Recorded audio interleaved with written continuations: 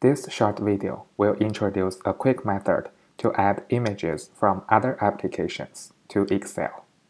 So go to Insert tab.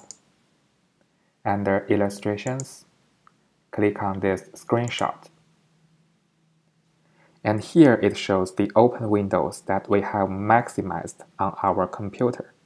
Note that on Mac, we have to allow Excel to have permissions to access the screen recordings so we can add the screenshots.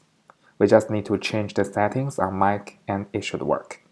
Okay, so now let's select this one.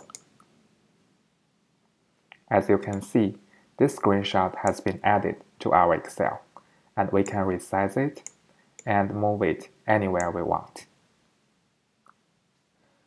And we can also do the same with multiple images. We can also just insert only part of the screen by using the screen clipping. So go to Insert tab again.